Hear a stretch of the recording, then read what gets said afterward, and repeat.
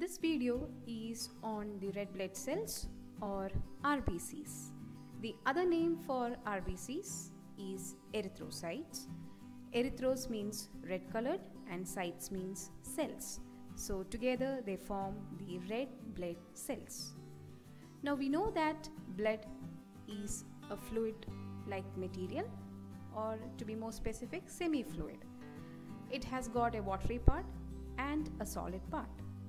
The watery part is called plasma and the solid part is called formed elements or blood cells.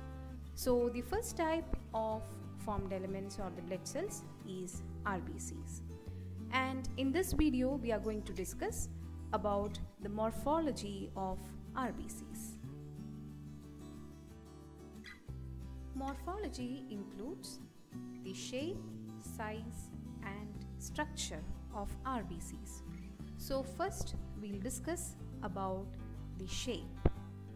Now to say about the shape of RBCs, it is biconcave and disc shape with a thin center and a thick periphery. So biconcave or concavity means a depression in the center and thickness at the ends. So it is biconcave, that means both the sides have this concavity in the center and it is very thick in the periphery, and it is disc shaped. The center portion is pale. Pale means it is very light colored and that occupies approximately 1/3 of cell's diameter. Now there are few advantages of this biconcave and disc shape, and we'll see about the advantages of this shape. The first and foremost advantage of this shape is that RBCs can easily squeeze through the capillaries while passing without getting damaged. Now, the capillaries are the smallest blood vessels in our body with the smallest diameter. So, through these smallest blood vessels, RBCs can easily move without getting damaged, or the stretching or whatever changes happen in the diameter of the blood vessels is not going to affect the shape of RBCs, and it is because of this biconcave and flexible nature of RBCs that gives this ability to move through the blood capillaries. It provides larger surface area for absorption as well as removal of different substances. And the last advantage is that it helps in equal and rapid diffusion of oxygen and other substances into the interior of the cell. So these are the advantages of having a biconcave shape. This is a picture representing the side view and the top view of RBCs. The side view shows the biconcavity of RBCs. It's very exact and very precise in the picture with a thin center and a thick periphery. The 2 micrometer specified in the side represents its thickness. Now, when viewing through the microscope, we see the top view, which is the second picture, and in that top view it is very clear that the center portion is very pale and the peripheral portion is very thick. It is dark colored. Now the measurement seen at its side, that is 7.5 micrometers, is the diameter of a normal RBC. So coming to the size or the dimensions of red blood cells, its diameter is 7.2 to 7.5 micrometer. Its thickness in the center, as I specified before, that is the center portion is thin and the peripheral portion is thick. So the center thickness is 1 micrometer and peripheral thickness is 2.2 micrometers. Surface area 120 square micrometer and volume is 80 to 90 cubic micrometer. So these are the dimensions of RBC, and the thing which should keep in our mind is the diameter, 7.2 to 7.5 micrometer. And RBCs with this normal size, especially normal diameter, are called normocytic RBCs. You have to keep this term in mind because it is needed in many other contexts. To say about the structure of RBCs, RBCs are non-nucleated. That means the DNA material, the genetic material, is totally absent. Nucleus is absent, and it is in the nucleus DNA is seen.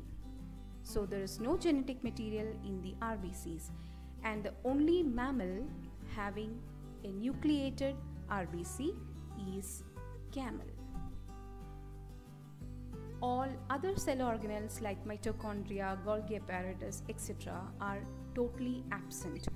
So we know that inside a cell, the powerhouse or the organelle that gives the energy or produces energy for the functioning of the cell is mitochondria. Since in RBC mitochondria is totally absent, the energy is produced from glycolytic process or glycolysis. It is totally anaerobic glycolysis. Then the cell membrane contains a contractile protein called spectrin that maintains the shape and flexibility of RBC membrane. So it is the presence of this protein that gives the biconcave shape to RBCs. Along with that, the flexible membrane, so it can easily squeeze through the blood capillaries. And if this contractile protein is absent, it leads to another condition called spherocytosis, where the RBCs assume a spherical shape instead of the biconcave shape. The presence of hemoglobin gives reddish color to RBCs, and RBCs with normal hemoglobin content will be having a normal color, and such RBCs are called normochromic RBCs. Normo indicates normal and chromic indicates color. And apart from these features, there is one more specific thing to mention about the structure of RBC, and that is it contains specific blood group antigen. We know that each and every human in this universe have got one type of blood group, right? So from individual to individual, the blood group differs, and this difference in blood group is due to the presence of a specific type of blood group antigen. And about this context, we'll be dealing in another video. So stay tuned. Now, this is a specific property of RBCs that is called Rouleaux Formation. It is the piling up of RBCs one above the other like a pile of coins. Like if we stack one coin above the other, it will give a pile or like a pillar-like structure. So likewise, the RBCs have the ability to climb one above the other and maintain a piling material. So it is a specific property of RBCs. And it is entirely different from another term called agglutination. Now in this picture, you can see that the RBCs have piled up one above the other. Now, here in this picture, the RBCs are just piled up, and you can see there is no chemical reaction or any sort of reaction between each and every RBCs that have been piled up. Now this is entirely different from another material or another condition called agglutination, where the cells clump together or stick together. And this term agglutination is a term that specifies a chemical reaction or some sort of reaction between an antigen and an antibody. They are opposite players. So when an antigen combines with its specific antibody, they will stick together, forming an irreversible reaction, and that leads to the condition called agglutination or sticking together. But in this case, that is in the case of Rouleaux formation, the RBCs aren't sticking together, they are not sticking at all, they are just piling up one above the other, and it's for some amount of time, or it's just for a specific time. When the circulation comes back to its normal pace, the Rouleaux formation will split up, RBCs will go back to their normal functions.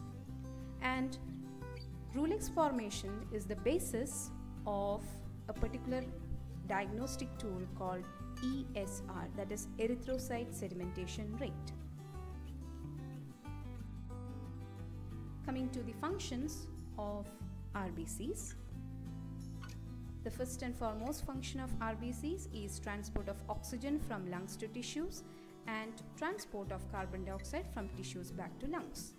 And this function is the function of hemoglobin 2. The next function of RBC, or to be more specific, the function of hemoglobin, is the buffering action in blood, that is maintenance of acid-base balance. That is called buffering action. The RBCs contain an enzyme called carbonic anhydrase that helps in the combination of carbon dioxide with water and splitting back of carbon dioxide and water. It's a reversible reaction, and that reaction is very important for the formation of bicarbonates and also for the transportation of carbon dioxide through the blood. And the formation of bicarbonates and H+ ions gives the buffering action of RBCs or hemoglobin to the blood, about which we'll be dealing in some other context.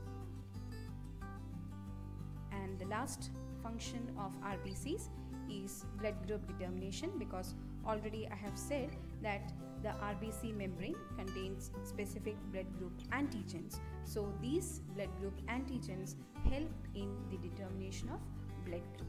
So these are the functions of RBCs, and this much about the morphology of RBCs. So thank you.